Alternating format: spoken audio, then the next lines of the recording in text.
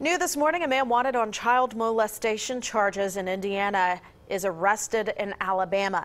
34-year-old Aaron Robert Jenkins was arrested Tuesday in Morgan County. The sheriff's office says deputies found marijuana and drug paraphernalia at his home and charged him with 2 misdemeanors. Deputies later found Jenkins is wanted in Indiana on felony charges of molesting a child and attempting to commit child exploitation. Jenkins is being held for extradition to Indiana. His bond for the misdemeanor charges is $600.